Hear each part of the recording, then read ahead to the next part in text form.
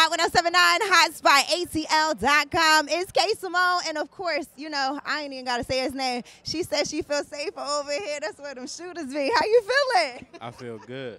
My guy, SleazyWorld Go, is here. First of all, Sleazy Flow is #1 right now. Yeah. Talk to me. I know you excited. Like, come on. Nah, facts. I found out I was platinum at #1 the next day, so like, yeah, I'm still high off of that right now. Absolutely, absolutely. So, is this your first BET Hip Hop Awards you attending? Yeah, this is my first one. So, what are you most excited about here today? I'm excited for the whole show, you know? Yeah. Absolutely. Well, listen. A little birdie told me that you was working at Hollister before you blew up. Is that true? No. That's not true.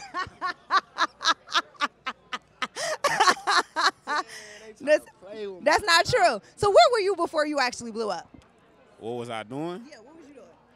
I was doing bad stuff. You was doing bad stuff. Well, I was a Hooters girl, so I thought you know what I mean? I was a Hooters girl. I know it don't look like it, but I was a Hooters girl for real. Yeah. Hey, you know why they probably said that though? Why?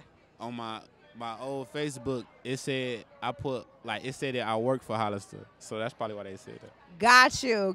Well, they lied.